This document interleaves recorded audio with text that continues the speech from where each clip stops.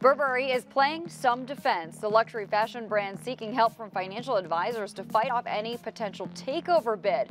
Burberry calls on existing bankers at Robbie Warshaw as well as its corporate broker Morgan Stanley after a mystery investor built up a stake of roughly 5% in the company, according to the Financial Times. Analysts pointing out the brand has no family interest, making it an easier acquisition target. The bottom line, Burberry works to quiet the takeover chatter.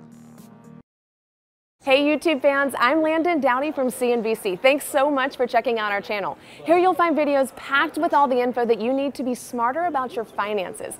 Be sure and subscribe by clicking right here and click on all the videos around me to see CNBC's original series Young Money, Tech Bet, Kramer's Mad Money, and all the latest from CNBC.